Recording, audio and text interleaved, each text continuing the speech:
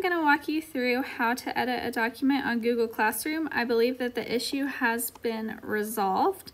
So you're going to go into your Google Classroom and you're going to find your section. This is a student account, so it should look exactly the same. So I can see that the Wednesday assignment has been posted, so I'm going to click on Wednesday.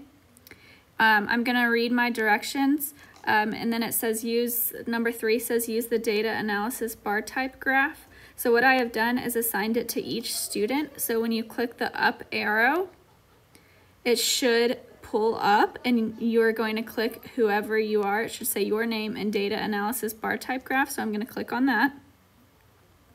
When I click on that, I then need to hit in the upper right hand corner the box with the arrow so that I can edit it. So I'm going to click that box.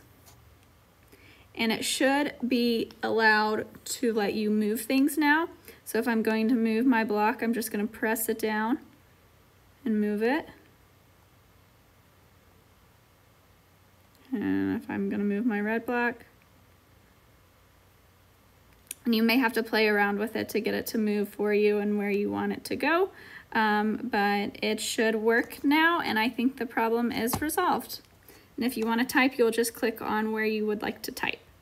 And when you're done, you'll click the top left-hand corner of the check mark, and then it will save for you, and you'll just go back to your classroom, and then you'll just click turn in, and it should turn in right to me. All right, let me know if you have any questions with that.